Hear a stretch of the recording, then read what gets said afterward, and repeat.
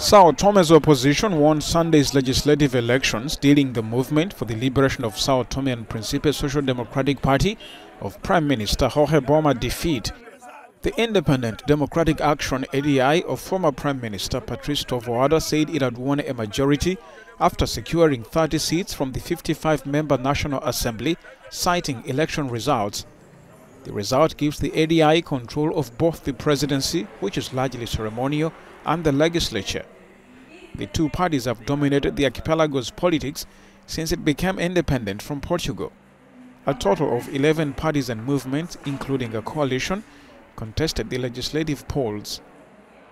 Voters on the island of Sao Tome also chose the 6 mayors corresponding to the 6 districts, while in Principe, the autonomous government was voted in. Sao Tome is considered a model of parliamentary democracy in Africa.